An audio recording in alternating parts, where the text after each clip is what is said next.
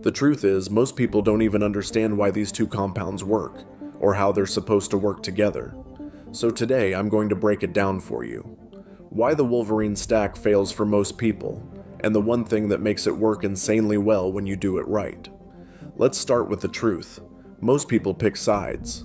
Team BPC 157 says TB500 costs too much and doesn't work. Team TB500 says BPC 157 is too weak for big injuries. And honestly, they're both missing the point. BPC 157 fans have their reasons. It's famous for helping your gut and brain communicate, something most people completely overlook. It boosts angiogenesis, which is the fancy word for growing new blood vessels. That means better blood flow to injured areas. And when your tendons, ligaments, or even stomach lining get more oxygen and nutrients, they start rebuilding faster. Plus, BPC 157 is cheap. A month's supply can cost less than dinner for two. No wonder everyone loves it. Then you've got the TB500 camp. These people are chasing full body healing. TB500 doesn't just work locally, it floods your system, increases cell migration, and basically tells your body's repair crew to clock in everywhere at once. That's powerful. But it comes with a catch: the price. TB500 can cost 10 times more than BPC 157, and if you don't use it right, that's 10 times the money gone for half the results.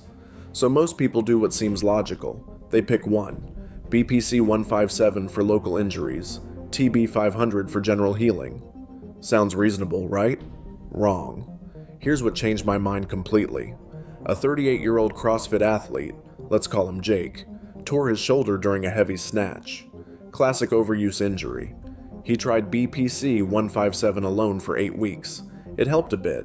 Less pain, slightly better range of motion, but he still couldn't lift overhead. Then he switched. Used TB500 for another 8 weeks. Felt some energy, maybe a little less inflammation, but no real breakthrough. He was frustrated and ready to give up. Then his coach told him something that changed everything. Try both, but in the right order. So Jake started again. TB500 first. Let it prep the body and get the healing environment ready. 2 weeks later, he added BPC 157.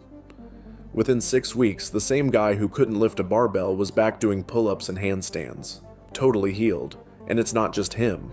Pro rugby players use this method. UFC fighters who can't afford to sit out for months swear by the timing. Even everyday gym goers are getting results they never got before. The secret isn't just using both, it's using them in the right sequence. Here's why that matters. TB500 doesn't just stop swelling, it activates what scientists call actin upregulation. Basically, it gets your body's repair cells moving and opens the floodgates for healing. Think of it like clearing debris from a damaged road and calling in the repair trucks. Then BPC 157 shows up.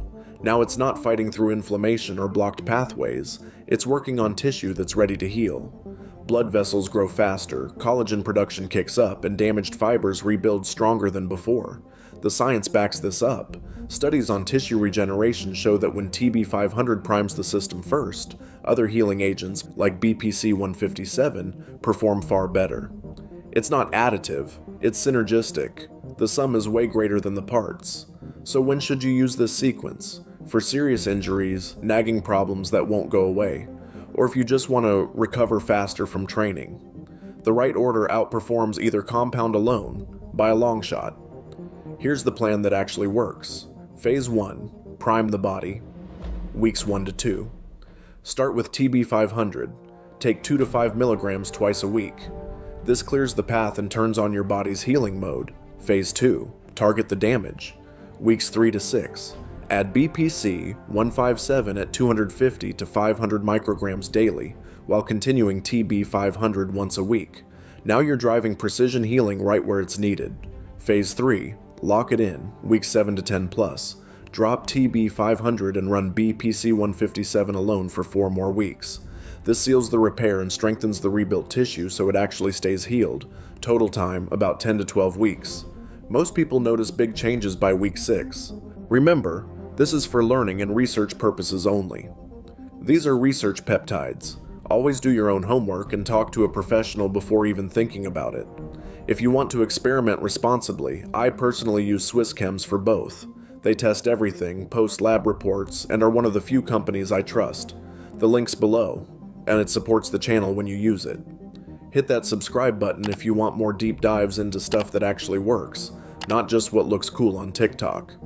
Next week, we're talking about why most people use semaglutide wrong for healing, and the secret timing protocol pro athletes are quietly using behind the scenes. If you've tried the Wolverine stack or want to test it, drop a comment below. Let's share what's really working, and cut through the nonsense together.